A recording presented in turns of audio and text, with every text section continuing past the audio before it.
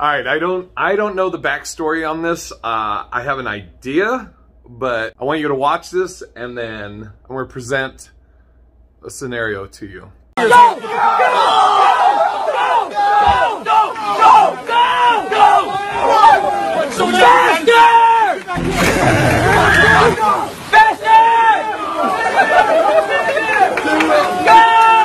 Get down!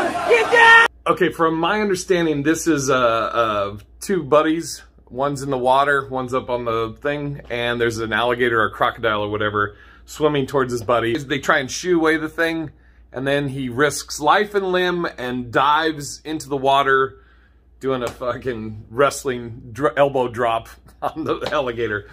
So I started thinking about this and I always try and put myself in other people's positions or shoes, and I'm like, would I do this? That's my question to everybody is, what's the level of commitment you do on, you know, rescuing somebody? Like, there's definitely levels to, I guess, your commitment to save someone and also who you're willing to save, right? It's not like you would just see a stranger and jump in on this, or would you? I mean, you're a better person than me. Like maybe a coworker, like Bob in payroll. Bob's always a fucking cock, right? It's always a piece of shit, and then you see him here. I put about this much effort. Stop. Stop it.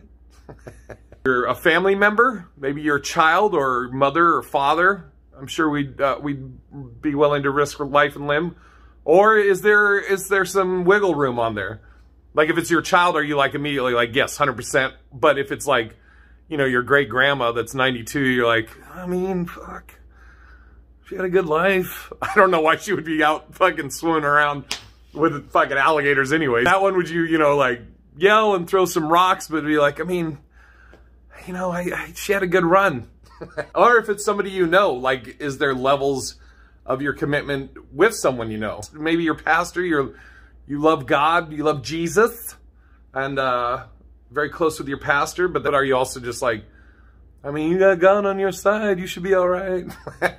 I can pray from here. I'm your friend, you know, like a best friend. Fuck, I'm trying to think, man. Whew.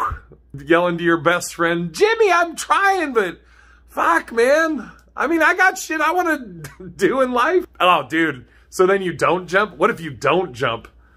But then that person survives. Maybe the alligator takes a leg, but they survive. And then every time they see you, they're just like, you motherfucker. What's the level? I wonder what your jump scale is. Like, second cousin removed? Nah. That's a couple rock throws and a yell. Firstborn child, 100%. Stepsister that slept with your boyfriend when you were out of town?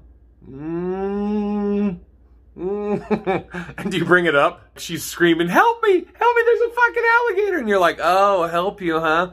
Why don't you ask Billy for help? You know Billy, the one you fucked while I was out of town? You screamed his name, why don't you scream his name now? So I'm curious, what's the levels? What's your level? I'm sure there's different levels for everybody. Maybe you don't have a good relationship with a cousin, or maybe your cousin's your best friend. Maybe there's certain ones that are kind of a given for all of us, like your kids, if you had kids, or maybe not. Maybe you're like, teach them a lesson. You're like, I fucking told you not to go in the swamp. That's what you get. Now, what's your level? Who would you save, and would you do it for a best friend? Put it in the comments.